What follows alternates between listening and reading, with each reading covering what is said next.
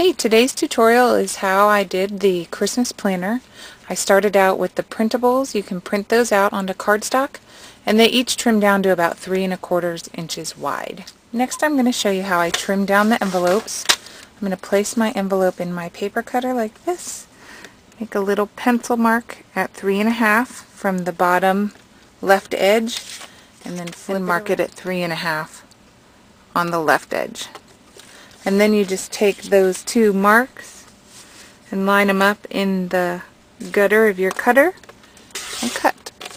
You see you end up with two right-sided pockets, which is why you have to do the opposite sides when you cut, so that you'll end up with two pockets that'll go on this side as well. Okay, I went ahead and stamped and inked the pockets, and I'm going to show you how to attach them. You're going to line them up with the inner edge. So this is a 2-page spread here, and I'm going to adhere them just like that to the pockets. Now you can embellish those more if you like. I just wanted to show you how I use the bind-it-all. You want to set this setting here so that it's set to the C for cover. And there's a little stopper. That stopper will stop your page so that when you punch it, your holes will be in from the edge. And then if you turn it and do the other side, if you punch the other side, then there went my light.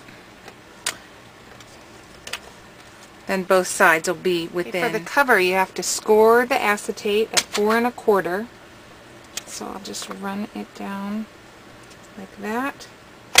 And then I found a trick. If you just leave it in the score pal and press it up against the corner, it helps you to make that nice crisp fold. So that the transparency is kind of slippery and it'll slip around on you. So for the cover, you're going to sandwich one of the pieces in that sheet of transparency, and you punch it just like you did the other pages. Probably the best way to do the envelopes for the back is to clip them in place and then slide them into the bind-it-all. Pull it over to where that cover is, punch it, and then do the other side.